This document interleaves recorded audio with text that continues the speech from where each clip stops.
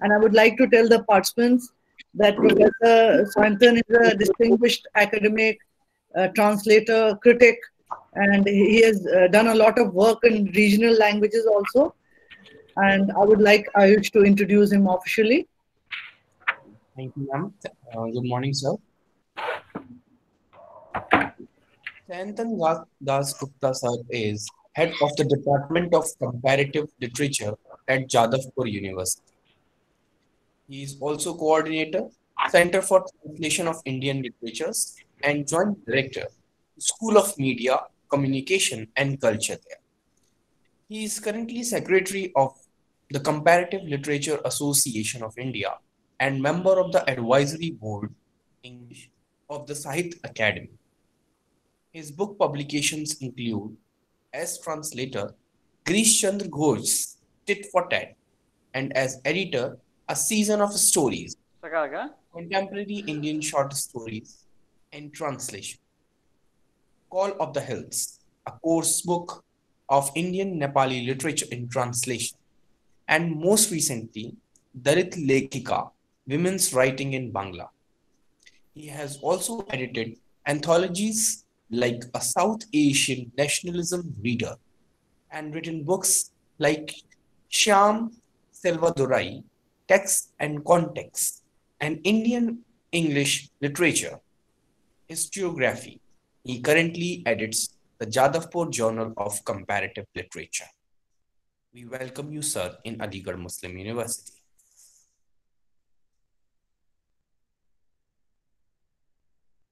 Thank you, Ayush. Yes, sir, please. Shall I begin? Yes, ma'am.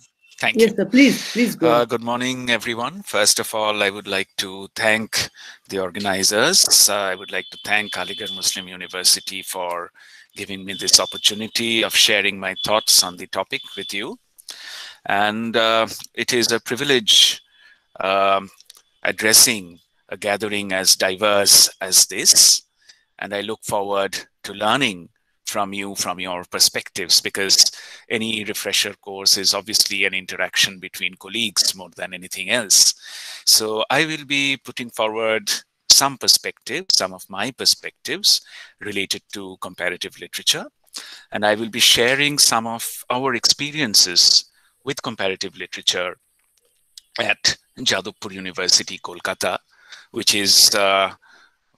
was the first department for the study of comparative literature that was set up in India.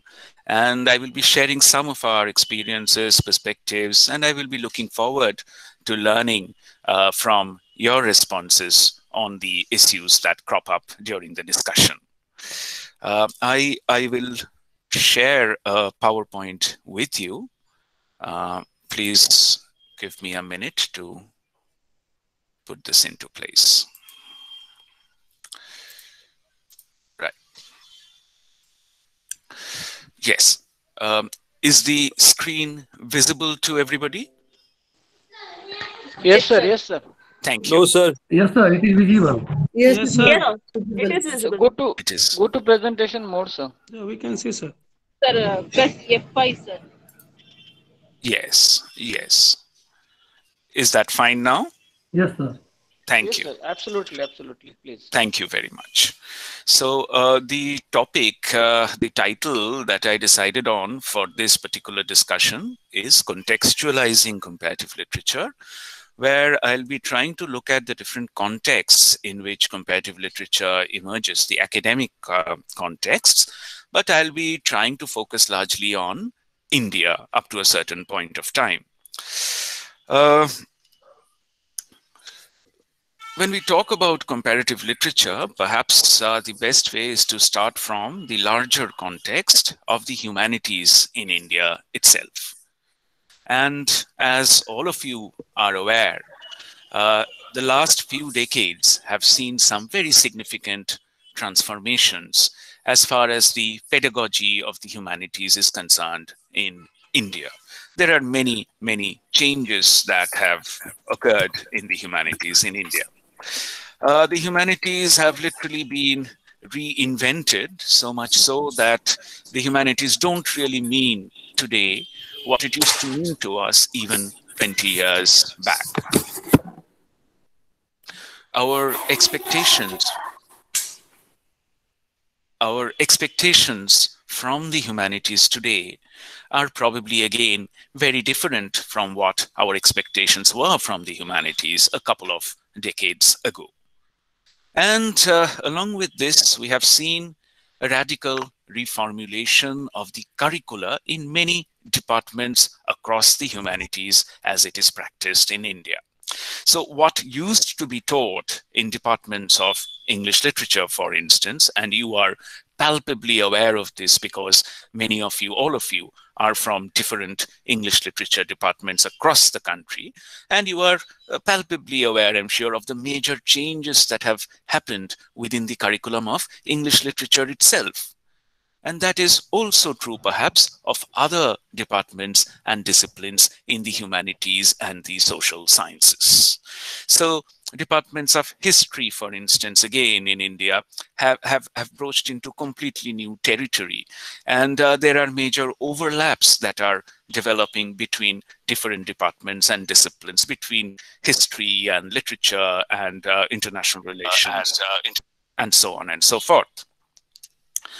Along with this reformulation of curricula in the humanities in India, we have also seen a rediscovery of the use of the utility of the student of the humanities in industry. There was a time not very long ago where the student would be, by and large, in many places, discouraged from taking up the humanities, because the idea was that you don't get a job if you study in the humanities. This was definitely true of my experiences when I started to study humanities, several decades back. Now, all of this seems to have changed significantly. I think it would be fair to say that today this notion is something we have left behind us. And students who emerge from the humanities in different universities in India, by and large, have some kind of a foothold in the job market. So the industry has woken up to the specific skill sets, to the specific training that the student of the humanities can bring in. And that is given more recognition today, perhaps, than it was maybe 20 years or 30 years back. Another significant development in recent years has been the emergence of private players in the education sector. Now, every new development has its positive sides and its negative sides. There are new opportunities and there are new problems that come up with any change. And one of the opportunities, one of the positive developments, I would say, that have emerged from the emergence of private universities has been that on many occasions, private universities seem to have been more open to moving away from the earlier compartmentalization between traditional departments. This is one of the things that has happened. Private universities may have done this in their own interest to make their courses more marketable or whatever it is. But the fact is that the earlier rigid compartmentalization that used to exist between different departments, this has gradually broken down. And one of the contributors to this dismantling of this rigid departmental compartmentalization has been many private universities that have cropped up in India. So along with all of these developments, reformulation of curricula, reshaping of pedagogy, emergence of private public universities, new dynamics, what we have seen is a greater degree of what is today called interdisciplinarity and of interdepartmentality. So as the older hostilities, as the older watertight boundaries between different departments in the university structure breaks down in India, we are able to witness greater cross-fertilization, cross-pollination of ideas between and among experts from different departments, from different disciplines. So what I'm pointing to is a development that has been taking shape over the last several decades and which has come to a head now, and which is the gradual dismantling of the isolation in which different departments used to work. A gradual. Excuse me, sir. You're not audible. It's very low, and your screen is not visible to the participants. Oh. No, ma'am. The screen is visible. Okay, No, PPT is not visible, ma'am. PPT is not visible. PPT, sir. PPT. Will you please share once again, sir? The PPT? Yes, I'm sharing once again. Okay. Just a second, please.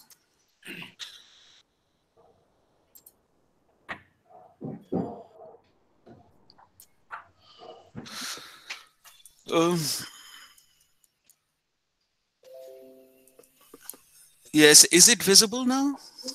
Yes. Yes, Yes, sir. Yes, sir. Had it gone off last time? yeah, for some time. Yes. Okay. Please feel free to just interrupt me if that happens again, and I shall try to do whatever it takes. Thanks. Okay, I'm sorry about that. Just to get back to what we were discussing. We were talking about a breaking down of the older departmental structure, where there used to be, or we used to imagine, a rigid compartmentalization between what a department of English would do, what a department of Bangla would do, a department of history would do.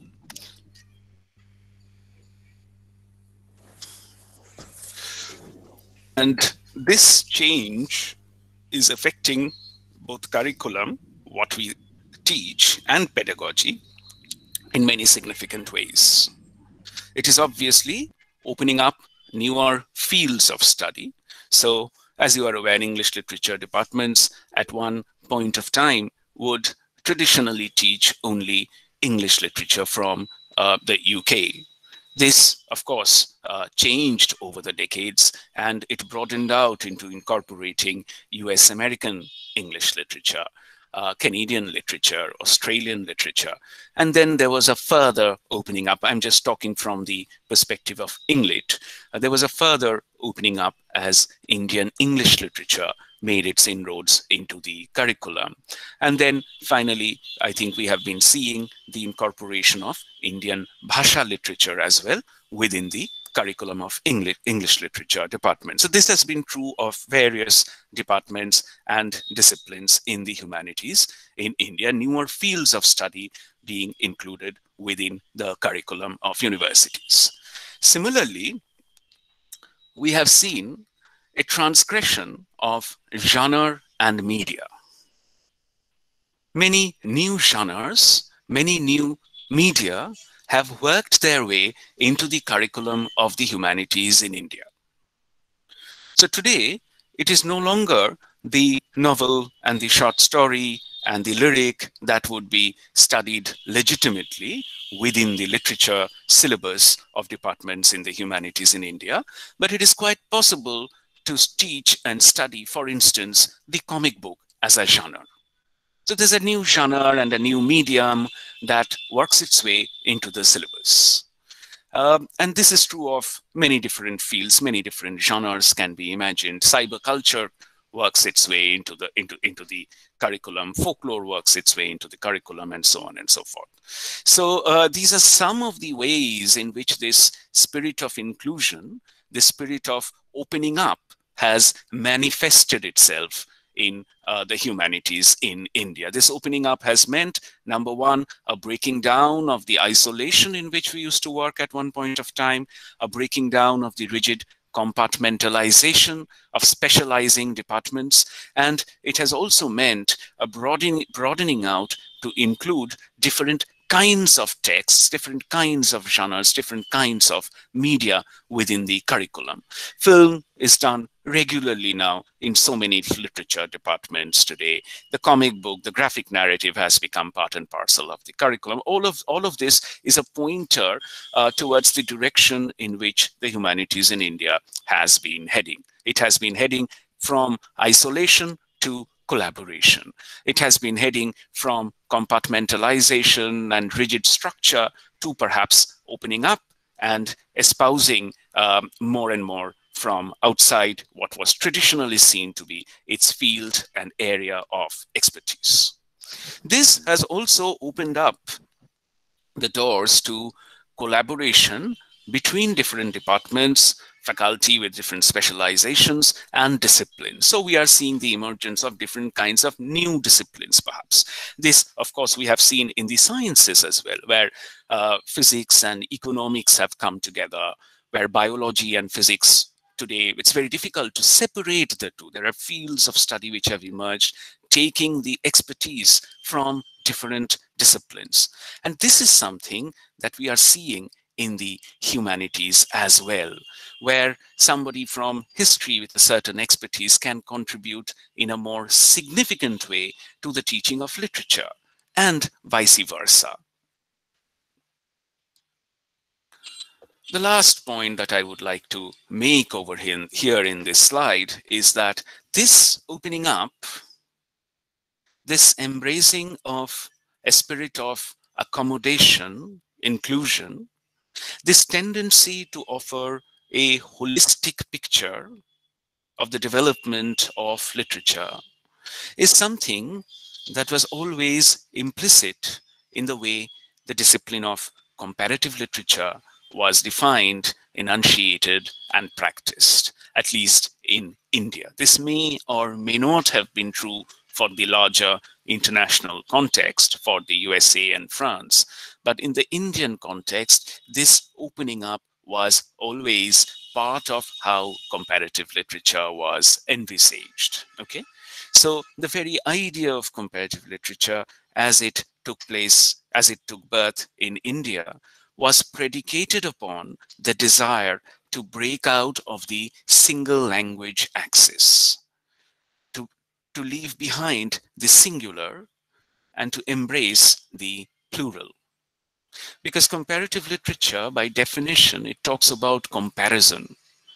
And if we talk about comparison, surely we are talking about the many rather than the one. Comparative literature suggests an alternative approach to the language axis. Instead of studying vertically the development of a language literature, comparative literature suggests the deployment of a horizontal approach, which means instead of studying how the literature written in one language evolves across time, across periods, chronologically, ancient age, classical age, medieval age, modern age, instead of doing that, comparative literature will suggest it is even possible to look at, comparatively, literary works from different languages and different countries written around the same point of time. That's the horizontal axis of literary studies. Again, whereas single literature, the study of a single literature in its traditional sense, I'm emphasizing this because the study of single literatures is absolutely no longer what it used to be. In the traditional sense, the study of a single literature would be predicated upon focusing on an in-depth study of only the literary texts written in that particular language. On the other hand, comparative literature would suggest breaking out of that axis, challenging the primacy of language in the studying of literature, and taking an approach that would mean an in-breadth study of literature. So in-depth study versus in-breadth study. This is what comparative literature promised to do. And in this promise lay the seeds of all these developments which we are seeing today by and large, in the humanities in India. A breaking down of the older departmental rigid structure, the compartmentalization, the development, the emergence of new fields of study, the attempt to include multiple genres and multiple media within our curricula. All of this seems to have been anticipated by comparative literature in its early days in India. This is what I will try and argue.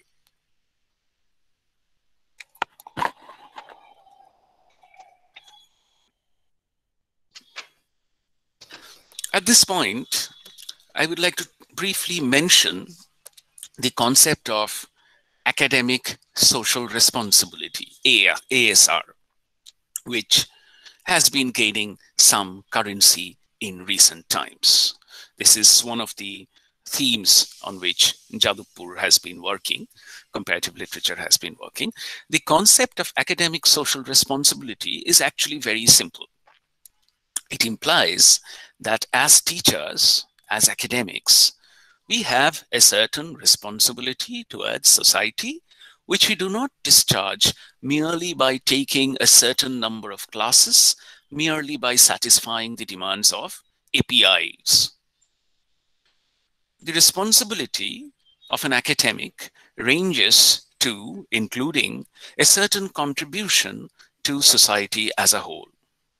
And this responsibility may be seen to manifest itself in several different ways. It would manifest itself in the shaping of a curriculum that would have a certain social contribution, a certain focus on society. And therein, it could manifest itself in what has been called a quest for relevance, which is a much older concept, as we all know.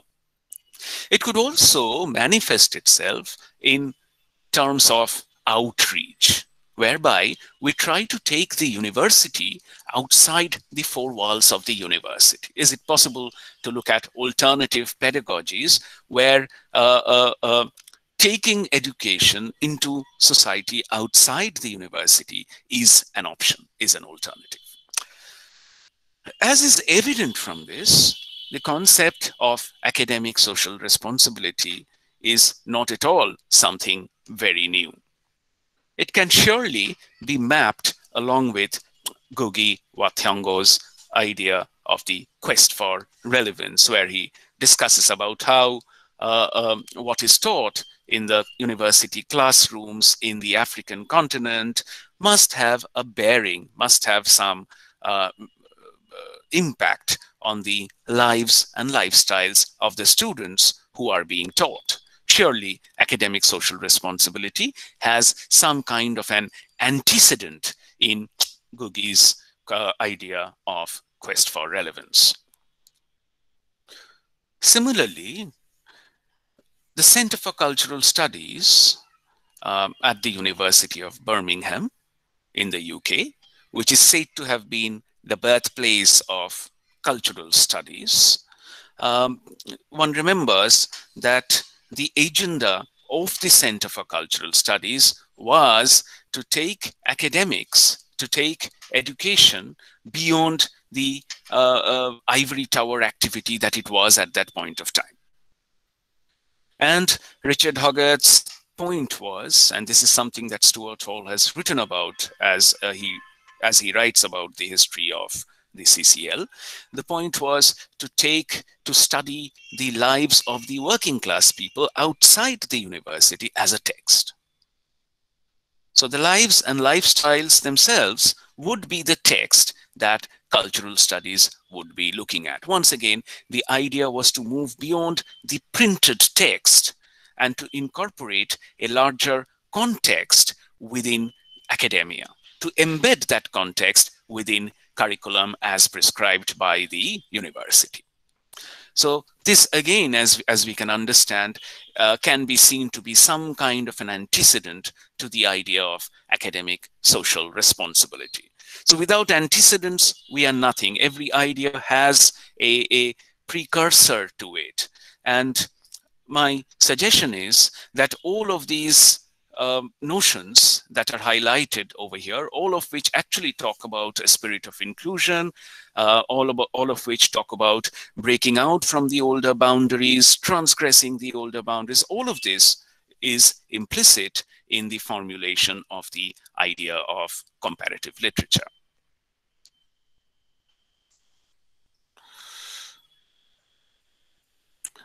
In very simple terms, comparative literature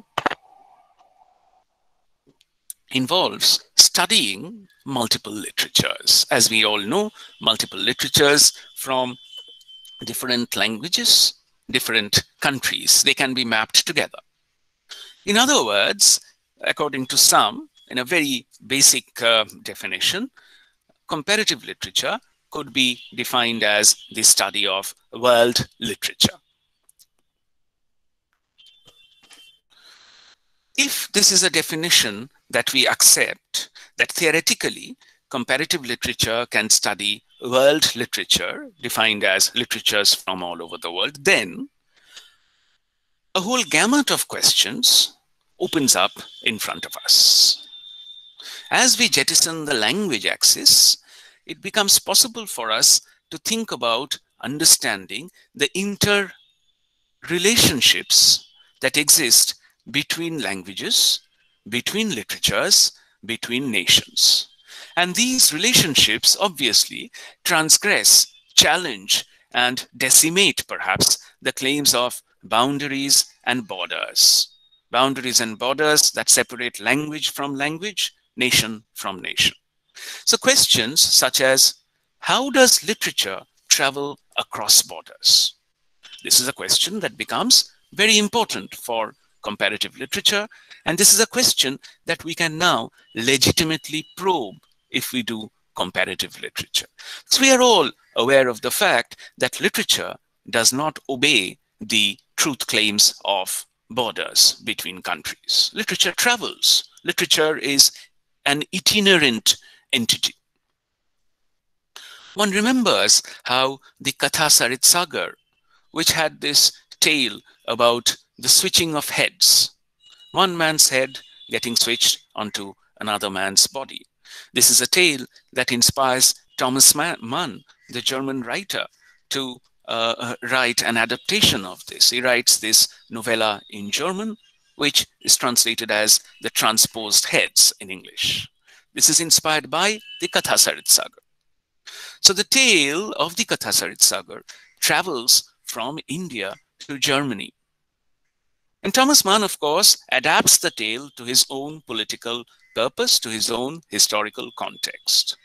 Now, the same tale, again, influences, inspires, influences. These are keywords for comparative literature, of course. This influences Girish Karnad, who uses the same theme, the same storyline, to write a play called Hayavadan. So we see how literature travels. The same tale travels from India to Europe and comes back again, this time to modern India. This kind of travel, this kind of relationships, these are things that comparative literature will allow us to focus on. And this will probably give us a more holistic picture than we would get if we focused only on the Katha Sarit Sagar or only on Hayavadan, because this is the history that gives rise to this text. This is not a history we can abjure. Again, questions such as, how do translations or adaptations influence literary creations? All related to the question of influence. How do genres influence each other? How do genres move across literatures? One genre emerges in a certain form, in one language, in one culture. But again, it travels. The genre travels to foreign lands, and it sort of creates its followers in that foreign land. The novel, for instance. It is impossible to talk about the rise of the novel, as we know, without moving across languages, across countries. One thinks of the long prose narratives, the episodic narratives that emerged in different countries of Europe. One thinks of, for instance, Giovanni Boccaccio's Decameron, which is a series of short prose narratives strung together to make a larger prose narrative, which is what the novel is going to turn out to be. Similarly, from the Italian, one can think of the Spanish tradition, the tradition of the picaresque novel, which is again episodic. Several short narratives strung together to form a larger prose narratives where the only connecting thread is the figure of the protagonist, who is the picaro, the orphan who is trying to survive in a cruel world. And then to connect this with the French naturalist, realist tradition of novel writing. So, you know, the entire trajectory of the emergence of a genre is something that perhaps we can map more easily, more holistically, if one goes beyond the language axis and accommodates the study of multiple language literatures together within the same breath. These are some of the questions that comparative literature might prod us towards. Some common questions that come up when we talk about comparative literature are these.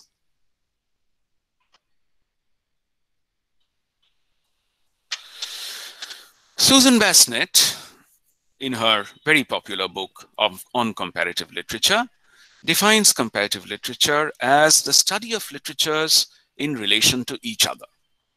So literatures of the world, multiple literatures being studied comparatively. As comparative literature defines itself in these terms, there is a very interesting implication that emerges from this, and that is that the discipline envisages a single, one worldwide civilization.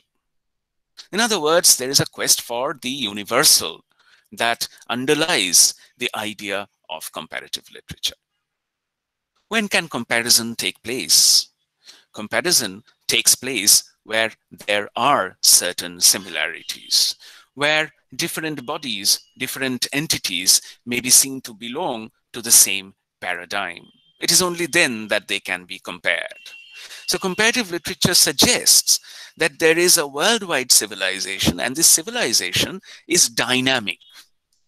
It is formed through a continuous mutual exchange of ideas, adan pradan. The concept of adan pradan is intrinsic, organic to the idea of comparative literature. It is because we influence each other, it is because no one writes in isolation, that comparative literature makes sense to us. Another point that comes up is that comparative literature is not just the study of literature, but it is the study of literature in relation to other arts. Other arts, painting, art, sculpture, music, film, of course, theater, all of these arts. Is it possible to study the printed book in relation to these other art forms? Today, this question seems to have become less contentious as more and more departments are incorporating courses, modules related to studying a novel in comparison to the film version that has been made out of the novel. But this is something that was always, perhaps, if not always, that was for a long time, part and parcel of the way comparative literature was defined. This was anticipated by the discipline of comparative literature. The key word for comparative literature is perhaps connection. Because comparative literature involves studying the multiple, studying the many, the question that emerges is how to make sense of this diversity. How to make sense of this excess. It is important to be able to connect the texts that we are thinking of constituting our curriculum.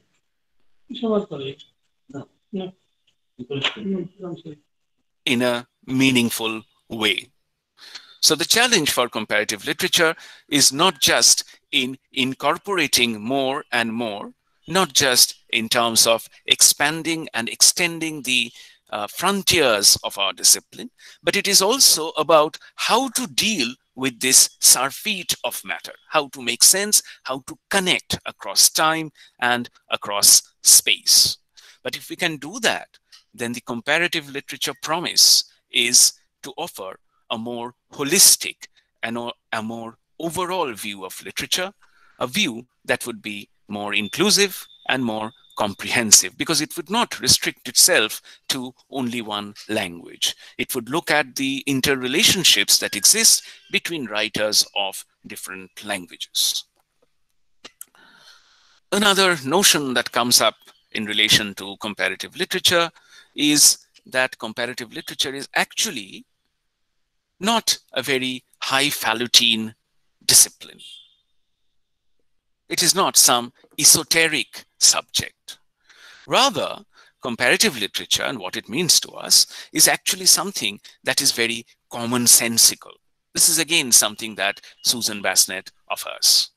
It is very commonsensical because we as human beings make sense of the literary through comparison.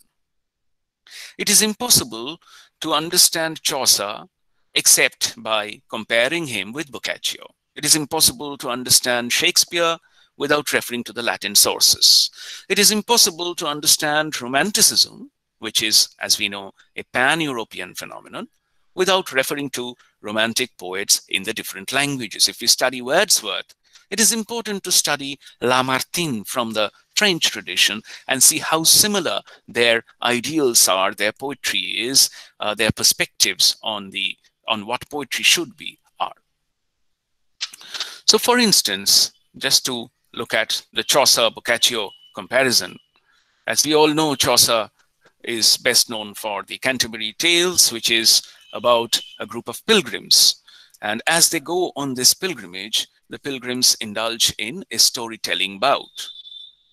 So there is this larger narrative of the pilgrimage, pilgrims going on a pilgrimage, that's the larger narrative. And within that narrative, which acts as a frame, we find the different stories that are told to us, that are narrated by the characters in the larger story. So there's an outside tale, and there are many inside tales. It's a framed narrative. This is the structure that Chaucer envisages.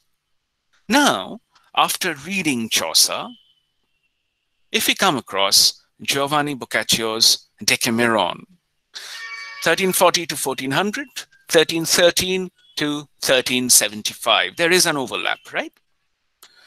What do we find in the Decameron? The Decameron is about a group of 10 young men and women fleeing Florence, because this is the time when the plague hits Florence. And these people decide to leave Florence so that they don't get infected. And it's a 10-day long journey to the countryside. They're trying to make it to the countryside where there would be less chance of infection. And how do they spend their time on the journey? They decide to narrate stories to each other. So 10 storytellers within a larger story, telling 10 stories every day, close to around 100 stories. What do we notice? We notice immediately that this is exactly the structure followed by Chaucer, a framed narrative. There is a larger narrative, and within it, there are many smaller narratives, shorter narratives, which are given to us by the characters of the larger narrative. What this means is that there are similarities between these two texts that will become apparent to us the moment we read these two texts. In other words, it is almost commonsensical for us to compare. The moment we read Boccaccio, we will be comparing in our minds and trying to understand Decameron in terms of the Canterbury Tales. That is why Susan Bassnett suggests there is something instinctive, there is something commonsensical about comparative literature. And in that sense, perhaps, even if we do not do comparative literature officially, perhaps we do comparative literature, because surely even in single literature departments and disciplines, comparison is something that comes in.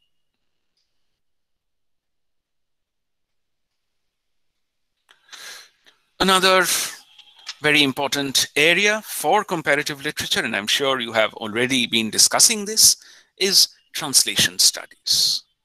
This is very important for comparative literature because the study of comparative literature today is based upon translations to a very large extent.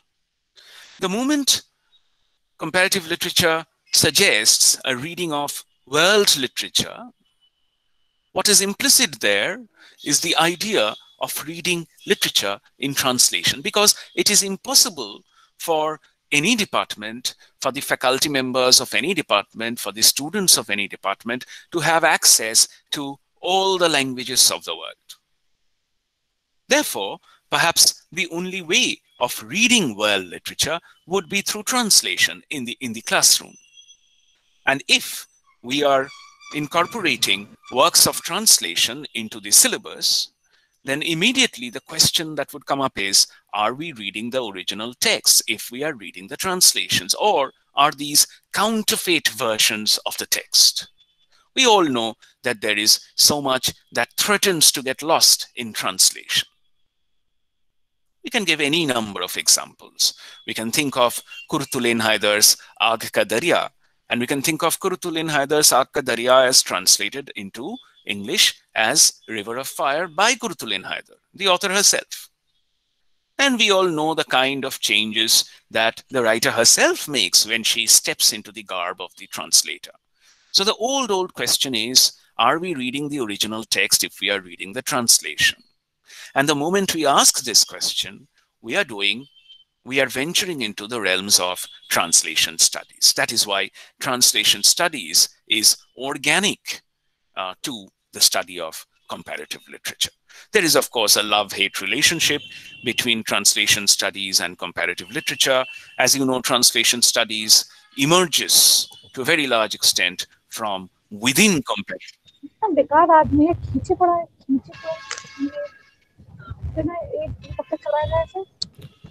As you know, translation studies emerges from within the realms of comparative literature. But in later years, translation studies gains its own independence and it turns into a full-fledged discipline by itself. Nevertheless, it remains intrinsic to understanding comparative literature.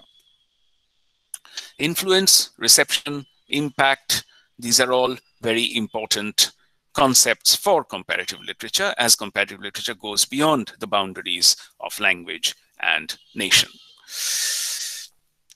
The question of language has often been most vexing, as the humanities has tried to breach the boundaries, the older borders. The question that has come up again and again is how to deal with the plurality of languages. Today, in most institutions where comparative literature is taught, texts in translation are resorted to as a matter of rule rather than a matter of exception. Although at the higher research level, it is desirable most institutions will enforce that students work with texts in the original languages. As a subject, comparative literature today is taught at some of the most influential universities across the world. It is a subject that is taught in many different institutions. And in India, it exists as named courses, named departments, named centers in a few universities. This list is longer than it was a couple of decades ago. However, what is important to note is that while the number of departments of comparative literature in India is not very large, it is still something that you can count on your fingers probably. The influence of comparative literature has been more widespread, so that we can talk about perhaps many unnamed comparative literature departments in India. What do I mean by unnamed comparative literature departments? I mean that today our pedagogy in the humanities has evolved so much, has changed so much, that perhaps it would be fair to suggest that in many places we are doing what might be called comparative literature, even though that very valuable work, that very valuable research is being carried on within departments that might have the names Department of English, Department of Bangla, Department of Hindi, and so on and so forth. Because as I was mentioning, and as you are all very, very aware of, no longer do English literature departments teach only English literature from England. The linguistic boundary, the national boundary have both been breached by literary studies. That is why perhaps it is time to recognize that even departments. Dr. Kamini Kumar, please switch off your screen. I mean, there's some problem here. Please, Dr. Kamini Kumar. Yes. Is my slide still visible? So somebody else has. Yes, sir. It's visible. Yes, sir. No, It's sir. visible. Yes, sir. Yes, sir. Please switch off the screen.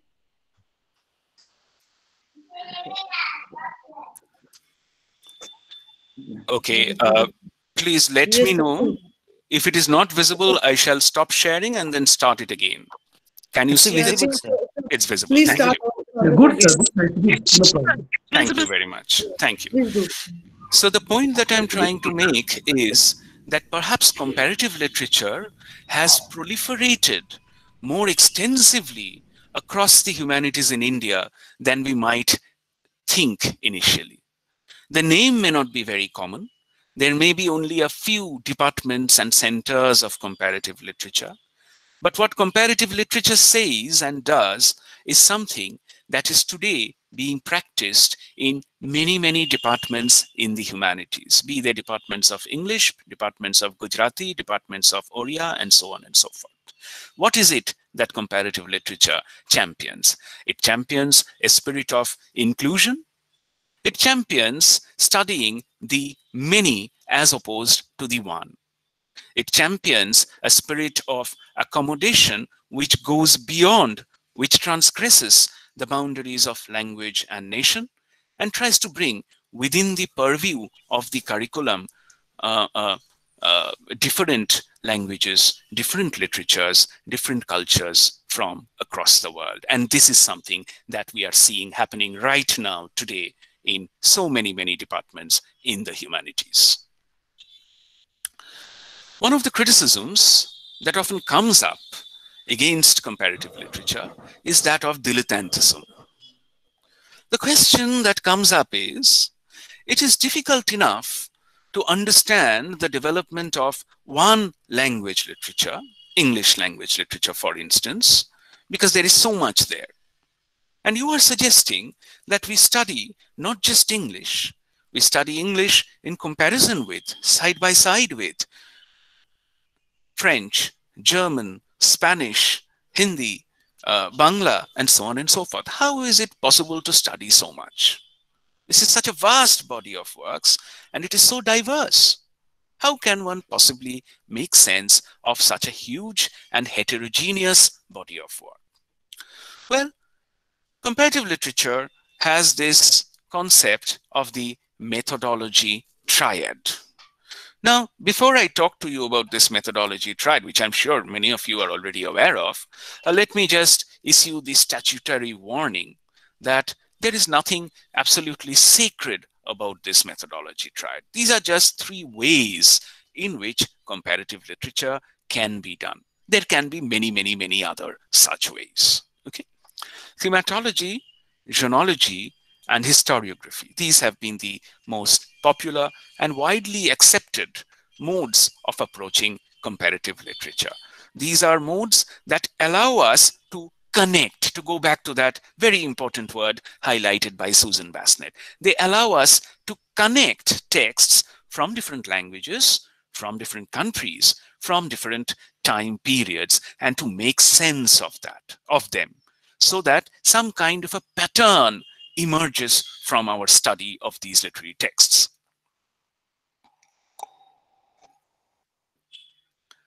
Thematology is defined as the study of themes across literatures. Themes meaning subject matter, the content. What is it that the text is written about? So for instance, if we take heroism as a thematic, the hero as the theme, and if we look at the Iliad, for instance, the Iliad is a text that is about the public world. It's set in the public world. It's set in the battlefield primarily. What is it that makes the hero of the Iliad the hero? Perhaps we will all agree that in the Iliad, the hero is a hero because of his, and here it is his, it's not his or her, it's a primarily masculine space that is being emphasized in the Iliad. The hero becomes the hero because of his physical prowess, his brute strength on the battlefield. This is what makes the hero, perhaps. That's the definition of heroism in the Iliad.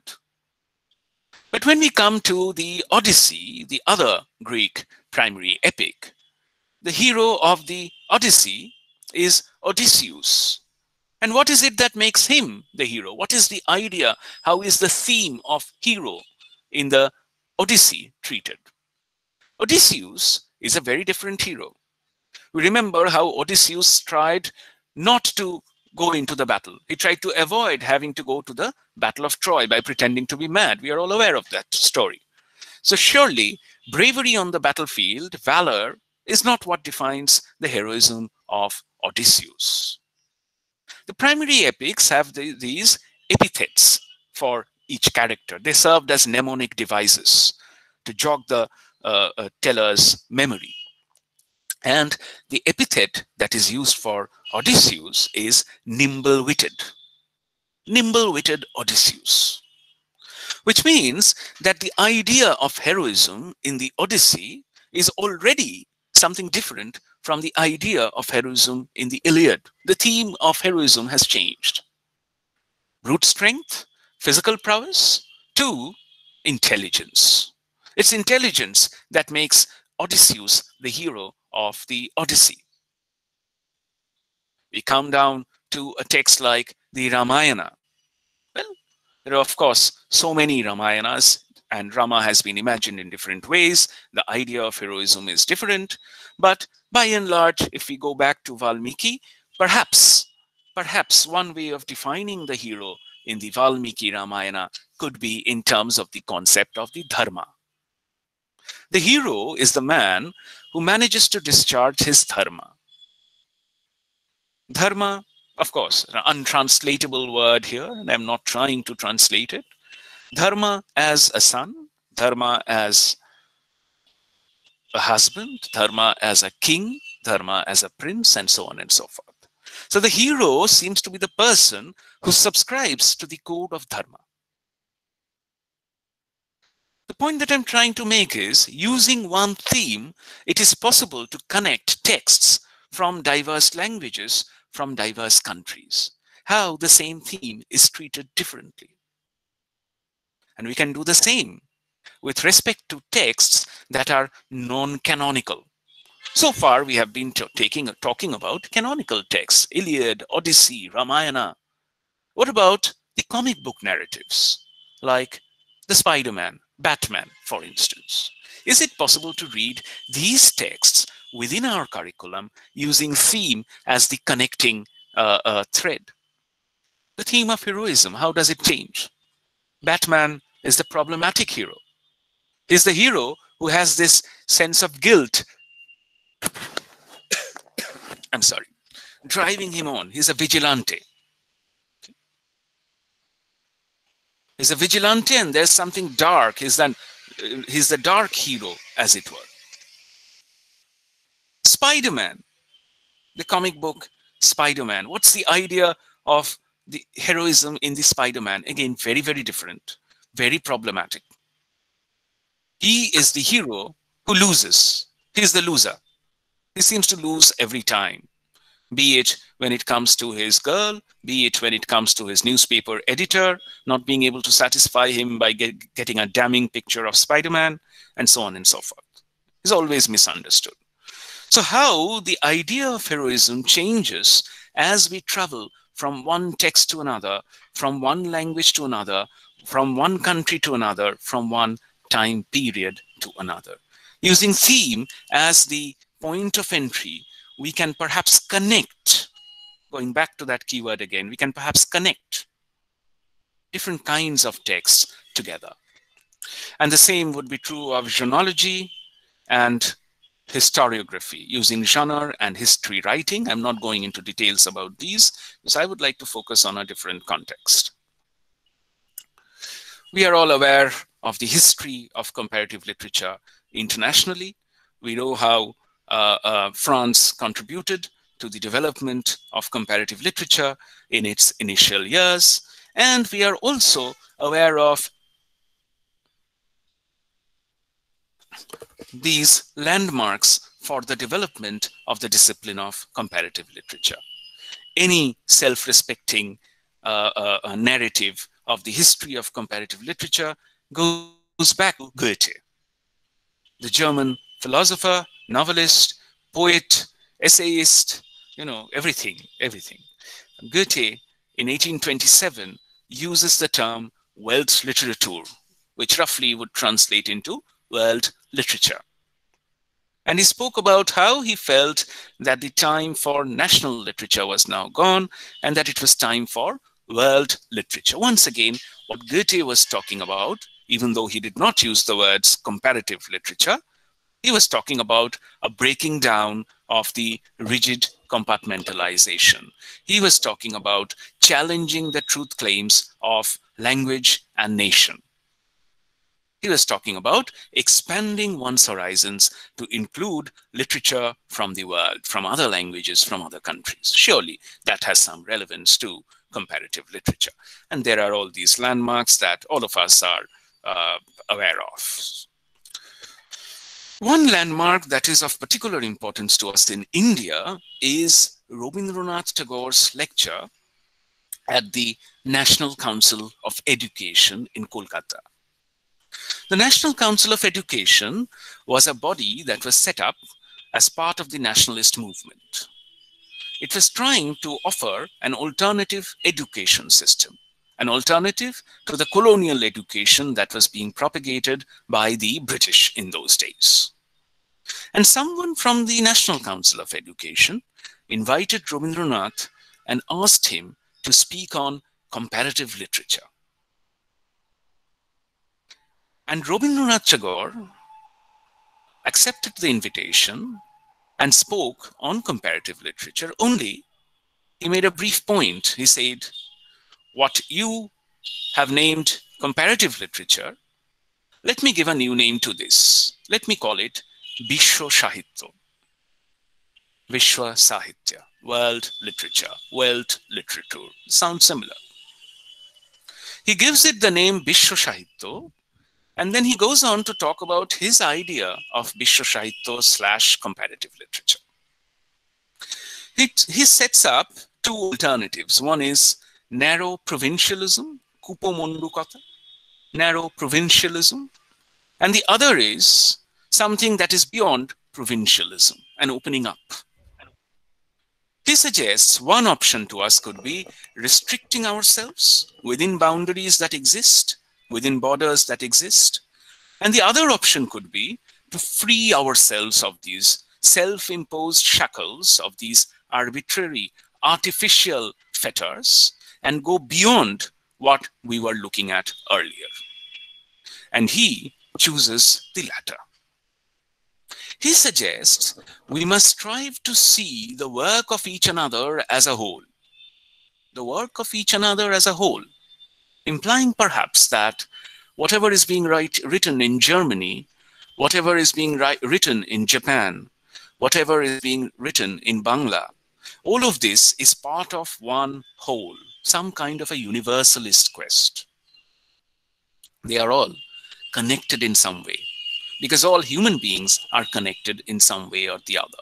There is something essentially human in the creation of literature, irrespective of which part of the world it comes from, which language it is written in. And therefore, we must dismantle the artificial barriers, boundaries of language and nation, and look at the works of each another as one whole. Breaking down, dismantling of structure, embracing the many in opposition to the one. Surely, this is comparative literature as Rabindranath was envisaging it. Surely, this is what we are seeing in today's developments in the humanities in India. And yet, Rabindranath does not stop here. He goes on to say, we must strive to see the work of each another as a whole, and that whole as part of man's universal creativity. Now, if we pause here for a minute to think about what he implies, he is suggesting that it is not even enough to study the literary works of each other as one whole, but we need to go beyond that to look at all these creations as part of man's universal creativity. In other words, perhaps Rabindranath is suggesting going beyond the printed word. Perhaps Rabindranath is suggesting, and he has done so in so many different cases, that perhaps we need to look at human creativity in general. Universal creativity, which manifests itself in so many different art forms, in so many different genres, in so many different media. Rabindranath, of course, is one who champions the studying of literature and art, so interested in painting, for instance. That's clear even when he writes about literature, Prachin Sahitya, when he writes about ancient literature. He talks about not just literature, but about painting as well. So the idea of comparative literature, the idea of breaking down this strict definition of literature and embracing perhaps the idea of Sahitya, which is much broader, is something that comes from Rabindranath here. And this is something that percolates into the definition of comparative literature as it has been practiced in India. And this has today percolated into literary studies in general, I would suggest, in the humanities in India. This is now becoming part and parcel of the way we in the humanities are approaching the idea of literary studies, whichever department our affiliation be to. Another important landmark is 1919, where Sir Ashutosh Mukherjee helps to found the first department of modern Indian languages. And he also talks about championing the cause of Jatiyo Sahitya. Now, there is a contradiction here. This is a beautiful contradiction, because Jatiyo Sahitya, one might feel tempted to translate this as national literature. And we all know, we remember Goethe's pronouncements about how he sets up world literature, comparative literature, Vishwa Sahitya, in opposition to national literature. They are opposed to each other. Looking at the world is an alternative to looking at national literature for Goethe.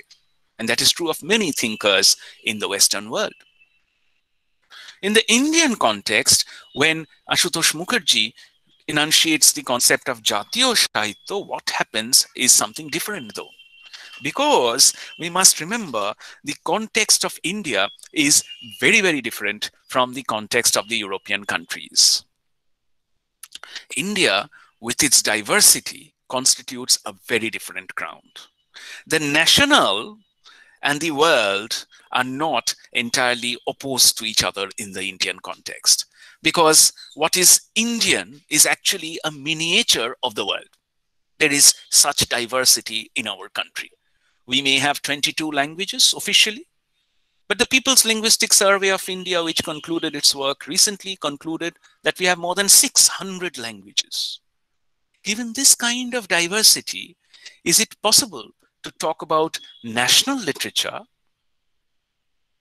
in opposition to the concept of world literature? Or is India a miniaturization of the world, and is any attempt to do Indian national literature bound to be an exercise in comparative literature.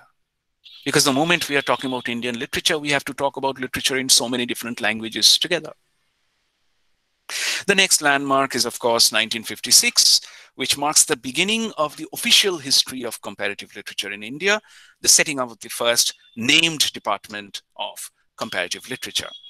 Soon, the University of Calcutta introduces courses within the syllabus of Bangla, which are from beyond Bangla. So that's part of the influence of comparative literature as Shishir Kumar Das has analyzed it. This is how we see comparative literature beginning to have an impact, where the single literature department, the Department of Bangla, opens up to including English and Sanskrit literature within its syllabus. And in 1974, the MIL department of the University of Delhi, it starts a new course, not on comparative literature, but on comparative Indian literature. This is different from comparative literature, and yet it borrows from the older idea of comparative literature. This is a further development. This comes up almost by way of a reaction to how comparative literature was being practiced at Jadavpur before this. The stress of Jadavpur was on the world, yes. It was on some aspects of Indian literature, yes. But there was not, in the initial years, too much of a focus on India outside Bengal. This was one of the points of criticism about comparative literature as it emerged at Jadavpur initially. And almost as response to this, MIL department starts focusing specifically on India. So comparative literature, but in the context of Indian languages and literatures. That's one trajectory that starts off in 1974 as far as the pedagogy of comparative literature, as far as the history of comparative literature in India is concerned. I'm just skipping a few points. In the initial phase of comparative literature at Jadavpur, and I'm talking about Jadavpur because at that time, this was the only department for the study of comparative literature. In its initial years, there were three core areas of focus. The first thrust area was Bangla literature, because it was thought to be the living literature of the land, because Jadavpur was located in Bengal. The second was Sanskrit literature, because it was seen to be the root from which Bangla literature emerged. And the third thrust area was Western literature, not English literature, but Western literature. Again, that was part of the, it was part of the anti-colonial stance, perhaps. These three were the thrust areas because these were seen to be most relevant to the student of literature at Jadavpur University, because the immediate environment was that of Bangla, the root Sanskrit, and Western literature because it impacted modern Indian literatures so extensively. As is clear, we can locate perhaps some kind of a quest for relevance in the selection of these thrust areas itself, because the focus was on areas that would be most relevant to the immediate location of comparative literature here. It was only in the 1970s and thereafter that Indian literatures become more important occupy more important a part within comparative literature. I'll just take a minute. Please excuse me. I'll just get some water. Thank you.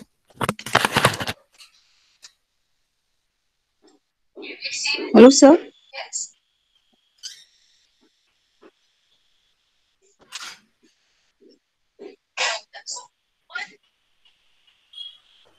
Please let the lecture finish. Don't ask question.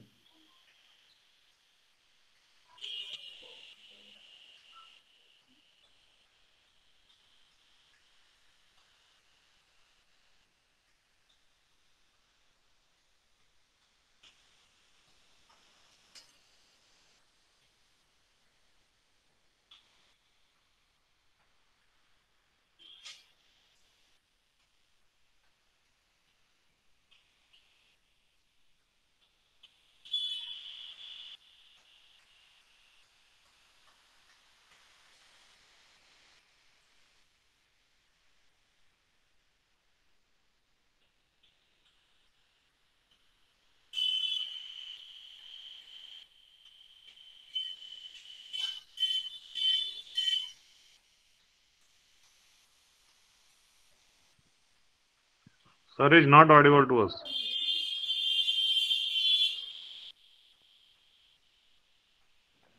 Sir is taking a break. Can we please respect that? He's been presenting for the past 1 hour. Let's just wait.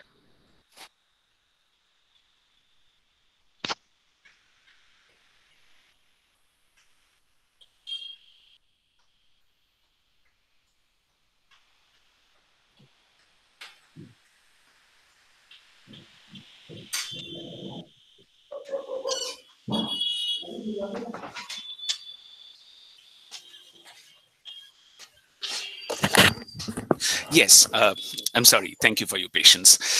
So yes, as I was suggesting, it is in the 1970s that we see the next major change in the way comparative literature is envisaged in India. In 1974, the course in comparative Indian literature is started, and in 1978 there is a major curriculum reshuffle at Jadavpur to include modern Indian literatures more extensively in the syllabus. So from this time onwards, we see an attempt on the part of comparative literature to locate itself more squarely within the Indian context. And this is, of course, also tied up with other larger developments. For instance, excuse me, yes, sir. yes. You could take questions now if you like. That's really up to you. If you want, you could wind up and take questions. It's entirely up to you. I'll do that. Please give me another 5 minutes to just wind up, and I will take questions. Yes. Okay. So this was also tied up with larger developments at the national level, enhanced focus on translating Indian literature. More translations were coming out. That is why they could be incorporated within the syllabus. If we look at the work of comparatists around this time, we will see that the kind of books, the kind of works that were coming out were largely predicated on trying to locate comparative literature in the Indian context.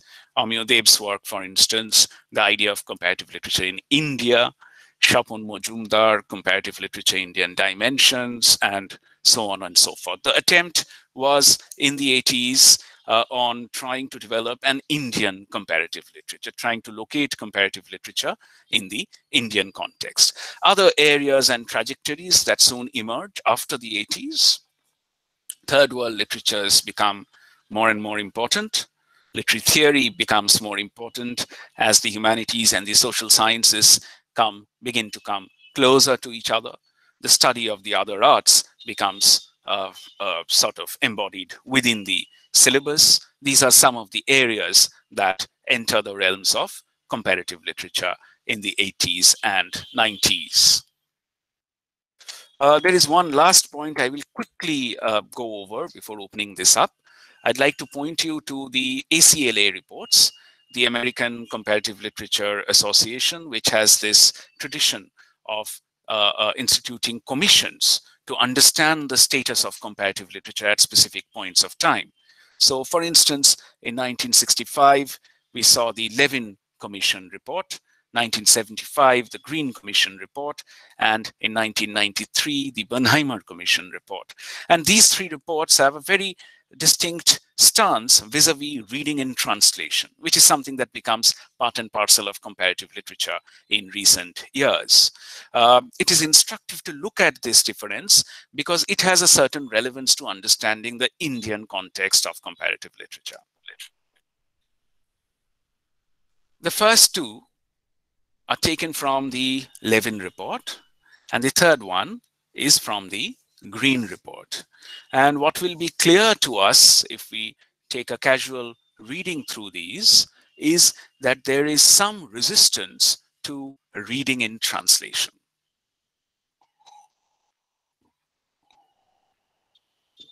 The Levin report goes as far as to call reading in translation second-hand reading. And the Green report also suggests that comparative literature should be taught by people who have read the text in the original. You cannot read in translation.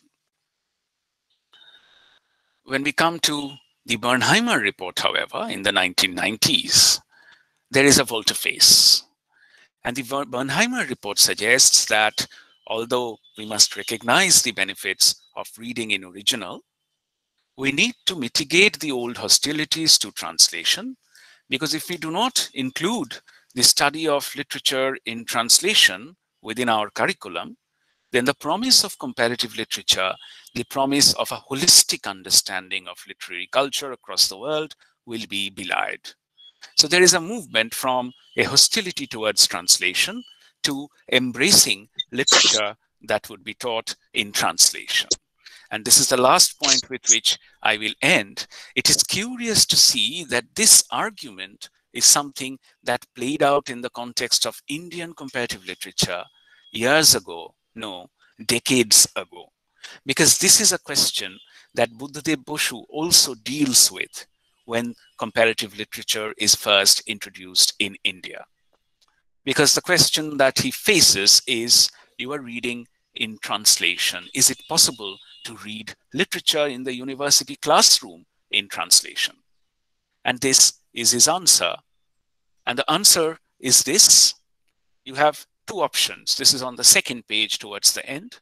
One is free to choose between two alternatives. The grim satisfaction of struggling through a few pages of the original with grammar as the primary aim on one hand, and on the other hand, the enriching experience of racing through an author's inscape in a language one can easily comprehend. So one option is to restrict ourselves to the languages that we know and try to pick up a language, look at the text, look at the dictionary, and try to understand a text word by word.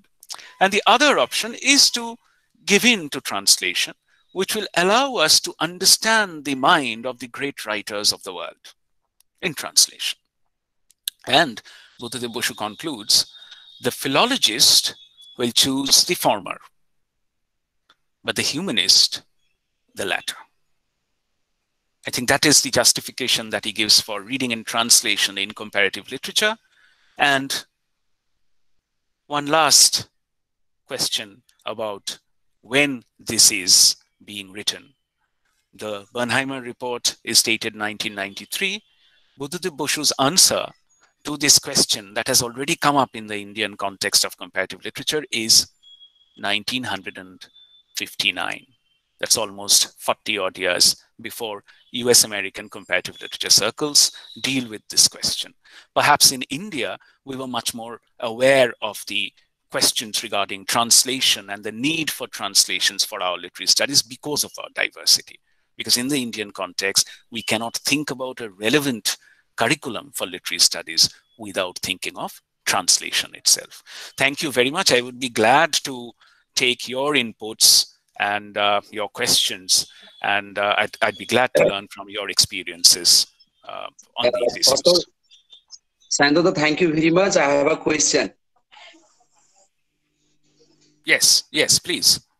First of all, it's a pretty and erudite lecture, and for that, I'm thankful to you.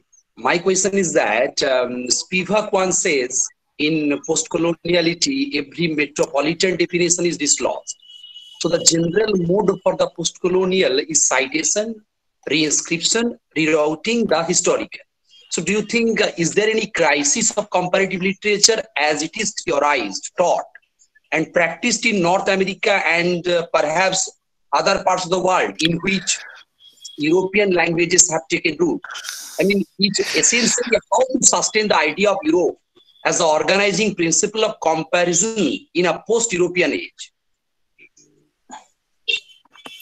Yes, thank you very much for that very important question. That's indeed something to think about.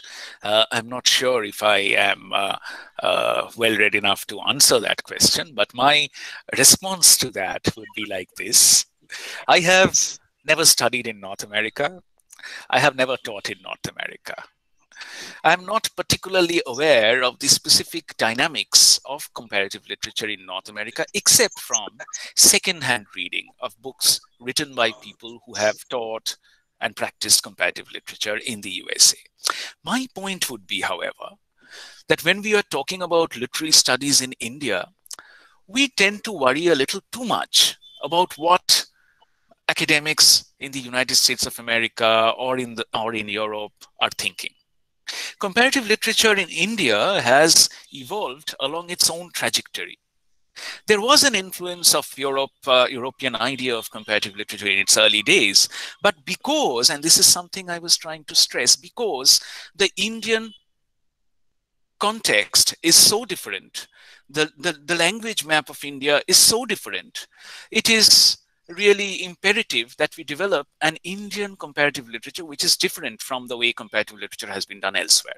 That's one of the reasons some scholars have actually derided Gayatri Chakraborty Spivak's ideas about the crisis of comparative literature and so on and so forth.